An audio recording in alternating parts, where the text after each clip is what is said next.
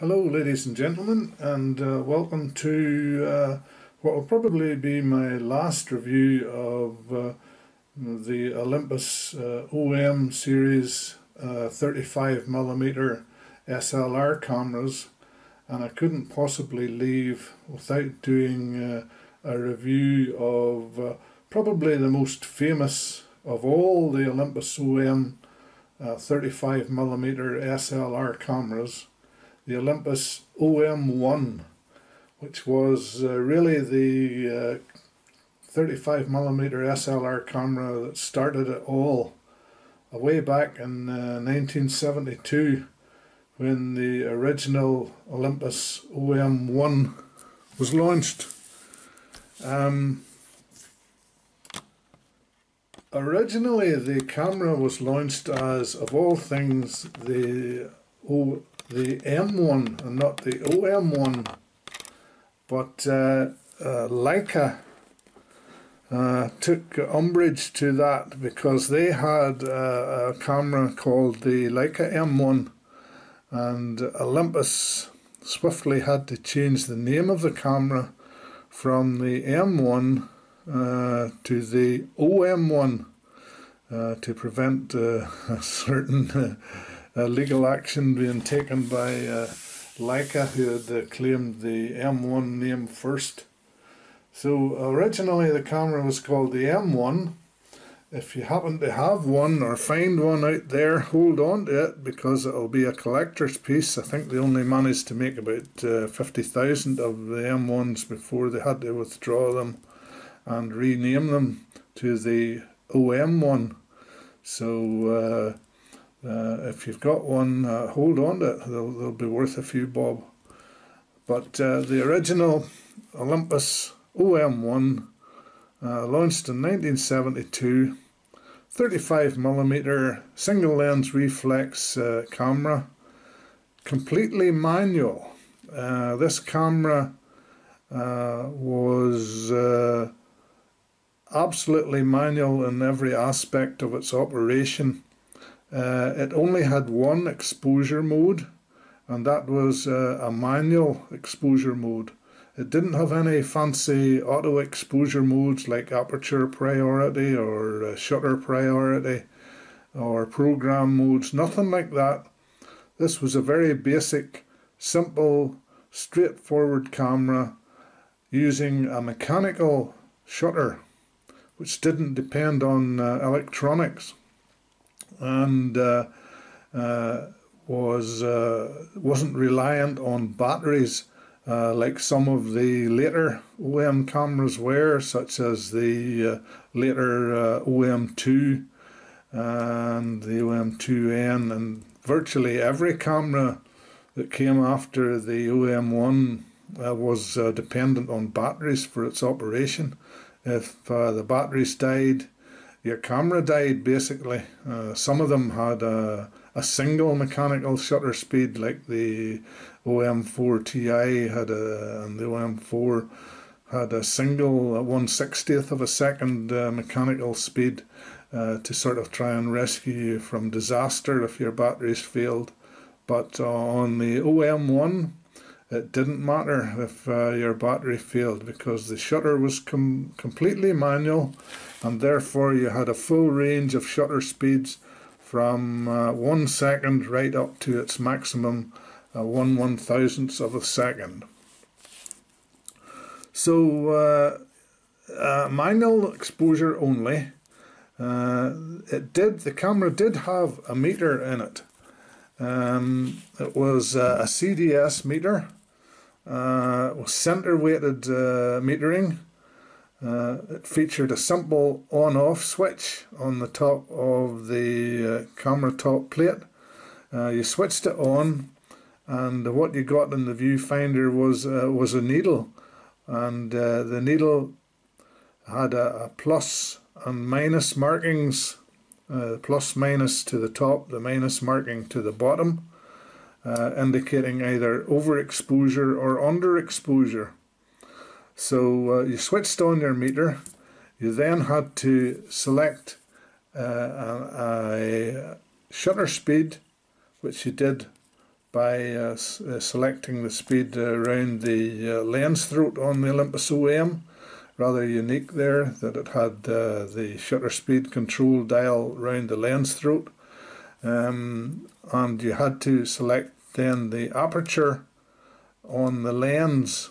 The Zyko lenses were unique as well in that they had the aperture control on the front of the lens, whereas most cameras of that era had the aperture towards the back of the lens. The Zyko lenses always had the aperture right at the front of the lens. So when you had picked an aperture setting and a shutter speed setting that got the needle in the viewfinder into the center, in other words it was right between the plus and the minus markings in the viewfinder, then you know that your exposure was set correctly. That was how you metered with the OM1. It just had a simple, as they call, a needle metering exposure system. Very simple, center weighted metering, no fancy spot metering or evaluative metering like they have in modern cameras nowadays. It just had simple center weighted metering and manual control of the exposure. So a very simple basic camera with a mechanically controlled shutter. Very reliable. As I say, you weren't dependent on batteries with this camera. As I say, the batteries only powered the light meter, but even if you turned the light meter off, the shutter and the aperture still worked perfectly. As you see, you have it turned off at the minute. If you wind the camera on, it would still fire away, no problem at all. As I say, mechanical shutter on the OM1. On the top plate of the camera, as we see, the control layout was very simple. To the left you had your metering switch, and it was simply on or off. If you turned it on, that activated the meter in the viewfinder, a simple plus or minus needle. And in order to get this exposure correct, you had to have that needle exactly between the plus and minus signs in the viewfinder, and that indicated that you had your exposure set correctly, having balanced your shutter speed and your aperture to the correct values. So a very simple, straightforward meter in the camera. To calibrate the meter, you had on the top plate, you had your ISO settings. Depending on what film you decided to use in the camera, you first had to calibrate the meter by setting the ISO setting on this wheel. And as we can see, the ISO settings ran from 25 ISO right up to 1600 ISO. So you had quite a broad choice when it came to using film. Anything from 25 ISO right up to 1600 ISO film you could use in this camera, because the meter was able to be calibrated for that. In order to change the setting, the ISO setting on the wheel, as we can see on the top plate, there is a little button here, and you had to depress that because the wheel was locked in position and couldn't be moved until you pressed that little button down. Once you'd pressed that little button down, you could then move the ISO wheel and align it. For instance, because I have 100 ISO, it's aligned with a little notch on the shutter speed button there. You'll see it. It's quite hard to see, but there is actually a little mark there on the shutter speed button, a little mark, and if you aligned the ISO number up against that mark, then your meter was calibrated to operate at that ISO speed. So as I say, you had to press down that little button there to release the ISO wheel, and then you could set your ISO for whatever the speed of film you were using in the camera at the time. So there I have it set for 200 ISO at the minute. You can see the 200 is aligned with that little mark on the shutter release button. So as I say, that's how you set your film speed on the camera. Perfectly normal controls. Other than that, as I say, your wind on, beautifully smooth wind on the OM1 and its later derivative, the OM1N. It had a lovely smooth wind on action and an equally smooth shutter release, with a lovely shutter sound. The OM1 camera had a beautiful shutter on it and a beautiful wind on mechanism. Camera itself was the proportions of the camera were quite compact compared to other cameras of the era. It was actually quite small and slim and fitted in the hand beautifully. Again, the controls as far as film rewind were concerned were quite conventional. On the front plate of the camera you have the little film rewind button there.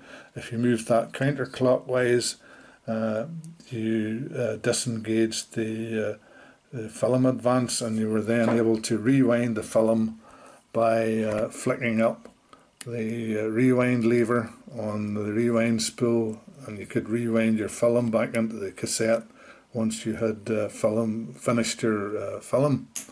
So straightforward enough there as far as film rewind went. Again, on the front of the camera we see here we have a conventional clockwork self-timer. If you moved that round to there, that activated the clockwork self-timer. There's a little button above there, a little white index mark on it. If you just moved that, that activated the clockwork self-timer. So the self-timer was counting down there. Again, a clockwork mechanism operating that, no electronics involved in the self-timer. So another feature of the OM1 was the self-timer.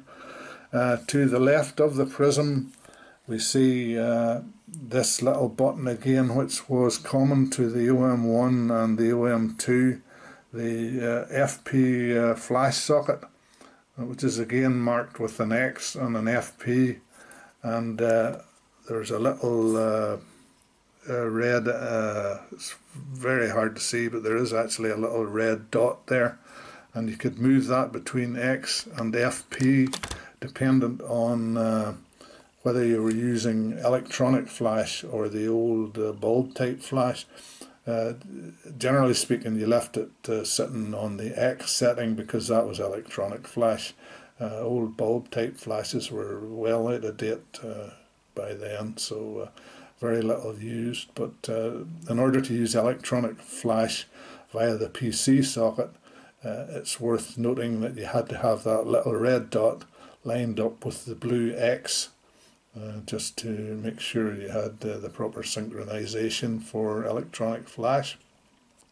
I say the OM1 was quite unique in that instead of having the shutter speed control on the top plate, which most cameras had, the shutter speed control was round the lens throat, and you chose the shutter speed by aligning the shutter speed up against the red dot on the lens. For instance, at the minute it's set to 1/15th of a second. If you move it around 1/30th, 1/60th, 1/125th, etc.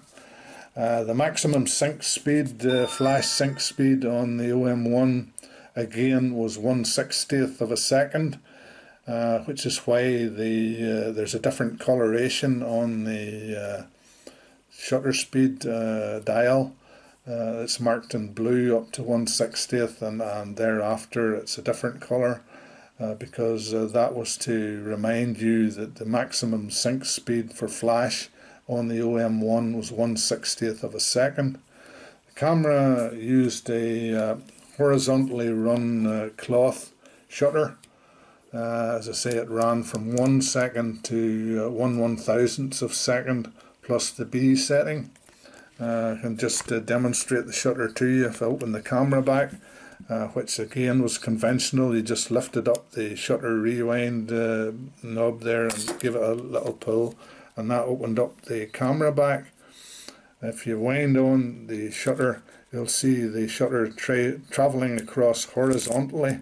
It has a horizontally run cloth shutter running from, as I say, 1 second to 1/1000th of a second plus B. I think I have it set on the B setting there at the minute, so if I hold down the shutter, you'll see that it flicks open, and as I say, that's it on the B setting, but it runs horizontally, and it is a cloth shutter on the OM1 camera. So that's that. The back actually was detachable on the OM1, as it was in all the OM single digit series cameras. You could remove the back. There's a little pin there which you just push down. I'm not going to release it, but you could release the back, and the point being with that was that you could remove the back and either fix on an accessory back, like a data back for printing the date and the time on the camera, or there was an accessory called the 250 film back on the OM1, which was able to load up to 250 exposures of home loaded film.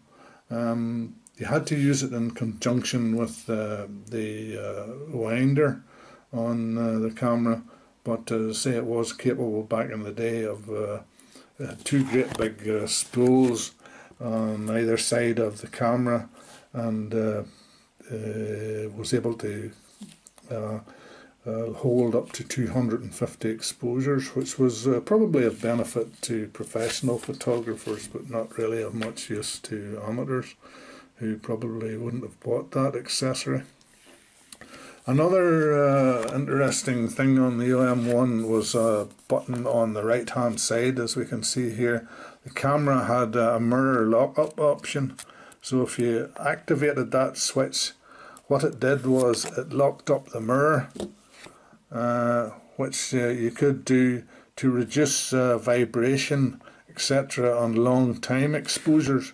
If you flicked that up out of the way, of course you couldn't see what was in the viewfinder because the mirror was locked up, but if you were doing something like that required a long exposure and you didn't want the mirror to cause vibration, that was a useful feature.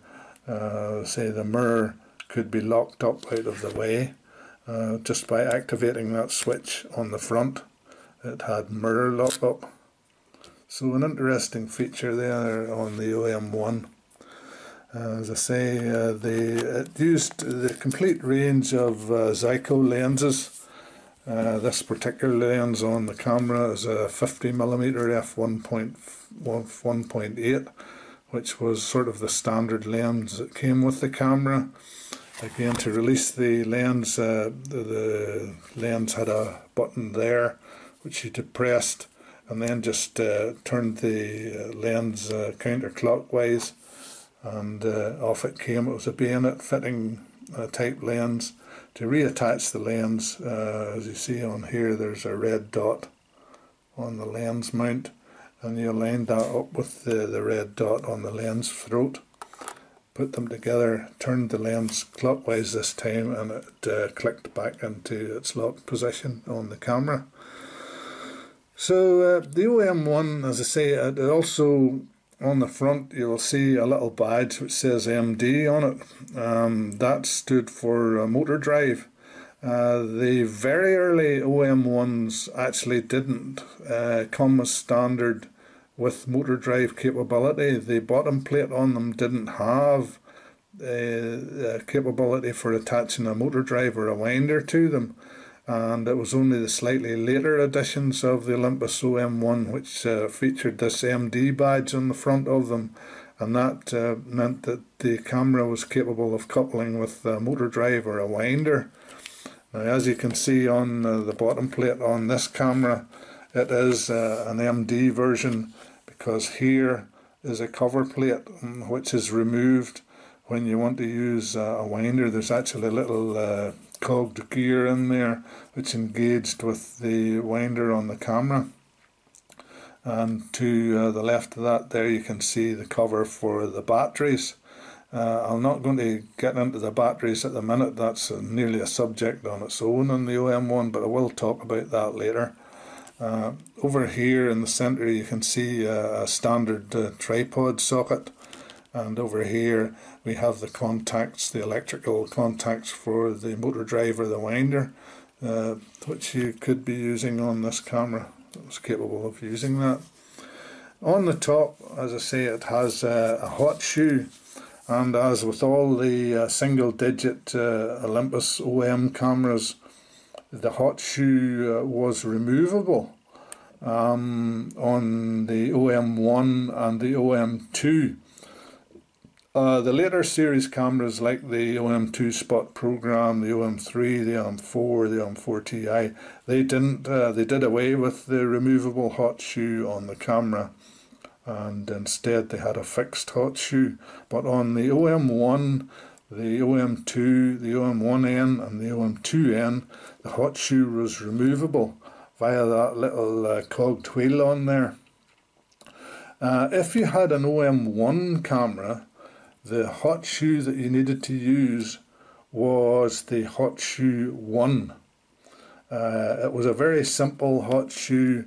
It just had a single contact in the middle, because the OM1 wasn't capable of through the lens flash. It didn't have any fancy flash modes on it, and consequently you just used a simple hot shoe in it.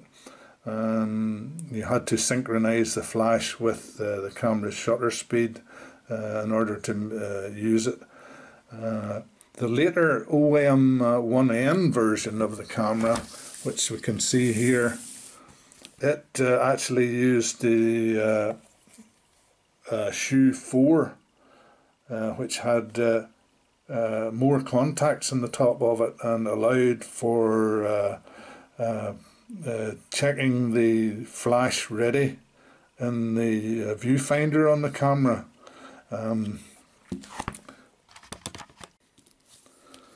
Yeah, the shoe 4 was common to the OM1N and the OM2N, and even though the OM1N didn't have any fancy flash, any fancy through the lens flash capability, it did use the same shoe, the same hot shoe as the OM2N.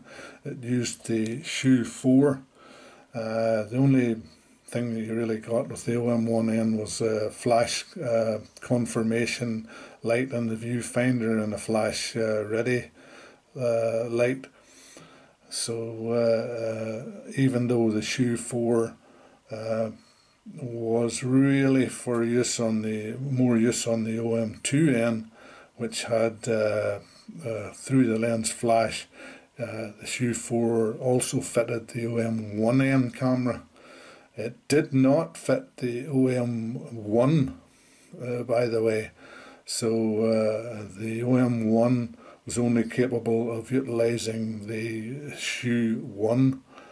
So if you're ever in any doubt about that, don't try fitting a shoe 4 to an OM1, and don't try fitting a shoe 1 to an OM1N. It won't work. They each use their own dedicated hot shoes, and you've got to use the right hot shoe in the right camera. So the OM1N uses a shoe 4, whereas the OM1 uses a shoe 1. So worth noting that. Again, the cameras were beautifully simple.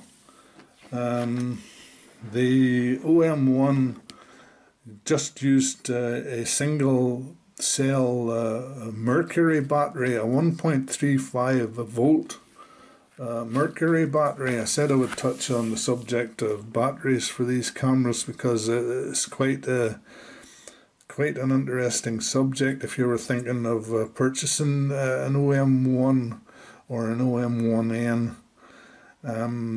The OM1 battery was a 1.35 volt mercury cell, and that operated the light meter in the camera. Unfortunately, nowadays, or fortunately, depending on your viewpoint on the environment, mercury is no longer regarded as being environmentally friendly, and so you can't actually get mercury cells anymore to power the light meter on this camera. So although that doesn't affect the performance of the camera in any way because it has the mechanical shutter, the camera still performs perfectly as a camera. The problem is that you won't be able to get a battery for the light meter. One solution that I found was that in this camera here, you will see whenever I open up the base on it, you'll see it contains the old 1.35 mercury cell battery. It used that one single cell battery for powering the meter. That one was actually still active. It was the one that came in the camera whenever I bought it. But I have another Olympus OM1N, and what I did was I sent it away to be serviced by a company in the UK called Luton Camera. I have to say that I'm in no way associated with that company, but what they did was they serviced this camera, and what they did when they serviced it, they replaced the light seals in the back of it, which had deteriorated. They checked the shutter speeds to make sure they were accurate. They gave the camera a clean, and more importantly, what they did was they replaced the battery by using an adapter type adapter in the battery chamber, so that the camera could now use a 1.5 volt silver oxide SR44 battery. Now that required that the camera's light meter also had to be recalibrated, and again Luton Camera did a magnificent job in recalibrating to the light meter to work with that 1.5 volt silver oxide battery. As I say, if they hadn't recalibrated the light meter, the voltage would have given an incorrect reading had they just used a 1.5 volt battery in the meter. So not only did they clean their camera, check the shutter speeds, replace the light seals, and they recalibrated and changed the meter in the camera to a 1.5 volt silver oxide battery operation, which basically gave this camera a brand new lease of life, because now the camera light meter could operate once again with the standard silver oxide SR44 battery, which are very common. No problem getting them anymore, and the camera is fully functional with its light meter operating, whereas this camera, which hasn't had the conversion still uses the old mercury cell, which you can't get anymore. And so the light meter in this camera, once that battery goes done, the light meter will be pretty much redundant. Again, another problem if you're buying an OM1 is to actually open up the back and check the condition of the light seals.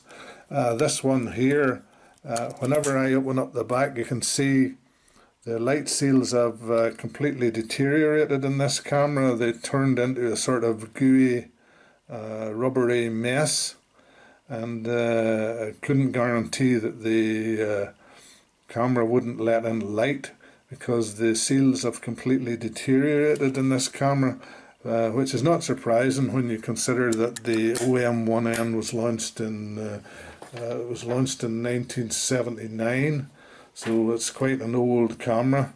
This one badly needs sent off to Luton Camera or a similar company to be refurbished and have the battery upgrade changed from the mercury cell to silver oxide, have the light meter recalibrated, and the light seals replaced in the back of it. Quite a common problem with the OM1N. If you're thinking of purchasing one nowadays, it's worth bearing that in mind, that the light seals would probably have deteriorated if they haven't been replaced. And the other problem is the light meter in the camera will, if it's still using the old mercury type battery, it will be redundant, because you can no longer purchase 1.35 mercury cells. They've been deemed environmentally unfriendly, and so you can no longer get them. So worth bearing that in mind. As I say, one of these cameras has been upgraded. This one, the other one hasn't. I'll still have to send that one away, even though cosmetically it looks like still a beautiful camera, but say for the actual workings of the camera, it needs a lot of work done to it. Another point to note is that with the original camera, the Olympus OM1 also had a problem with the pentaprism. There was a type of sealant in it which tended to deteriorate and leak given time, and if you look through the viewfinder, in a lot of OM1s you will see there's like a gunge which appears in the bottom of the viewfinder, where this substance has deteriorated over time, and it tends to accumulate around the bottom edge of the viewfinder. It doesn't actually affect the workings of the camera as such, but it does take away from the viewing in the viewfinder of the OM1, which generally speaking has a superb viewfinder, very bright and easily to focus. The viewfinders in the OM1 are actually they're interchangeable. You can take the lens off, and you can remove the standard viewfinder and replace it with one with a grid marked on it or whatever. You can get different viewfinders for them, but the problem is not with the viewfinder in the camera. As I say, the problem emanates from the prism in the camera, where the substance which Olympus usually used in the pentaprism deteriorates over time.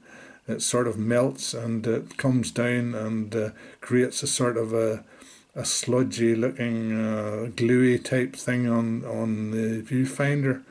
So this OM1 actually has that in the viewfinder.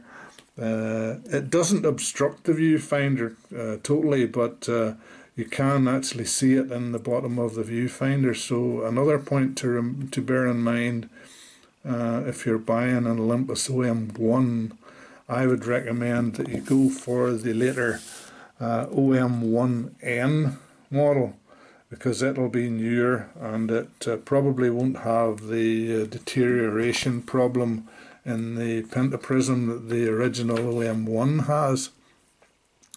So worth noting that, just as a point of interest. But the OM1, as I say, launched in the M1, the OM1 launched in 1972. Beautiful clockwork, mechanical shuttered camera. Very, very reliable. As I say, even though the meter, if it doesn't work in the camera, it's not a disaster, because the camera still operates perfectly in its manual exposure mode, because the shutter and the aperture will still work perfectly. It's just that you won't have a meter, and you can still use a handheld meter or some other form of metering. You can use the metering on the film box. It gives you guidelines as to what aperture and shutter speed to set, dependent on the lighting conditions on the film box sometimes. So not a disaster if the meter isn't working on an OM1, because the camera is completely mechanical. The shutter will still function perfectly despite the fact that the meter's not working. So really nice camera, the OM1, the original originator of the OM series of cameras, the Olympus OM1, and I can recommend it. I would also recommend, as I say, that you get it serviced, and if you have a later OM1N model, although it's not probably the cheapest option in the world, but if you want the camera to be fully functional and operational, then send it away. Get your light seals serviced, get the shutter speeds checked, and have the conversion for the light meter done from 1.35 mercury cell to a 1.5 volt silver oxide cell, and you'll have a camera that will last you an absolute lifetime of shooting 35mm film. So anyway, that's my last review on the Olympus OM series of cameras. I've actually run out of Olympus OM 35mm cameras that I own. I'll probably move on to do some reviews on different cameras. I have various Canon autofocus cameras that I'd like to do some reviews on.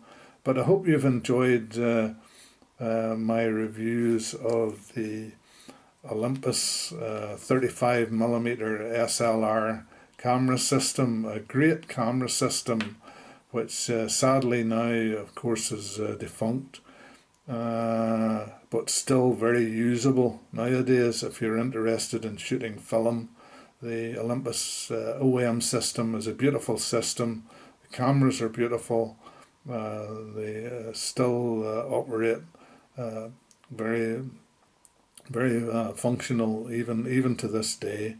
So if you're thinking of taking up photography and you want to have complete control over your exposure, and you don't mind that it's slightly slow using a manual, all manual exposure control camera as opposed to an automated aperture priority or program or whatever type camera, then the Olympus OM1 is certainly a beautifully crafted camera, and well worth considering in your list of cameras to purchase.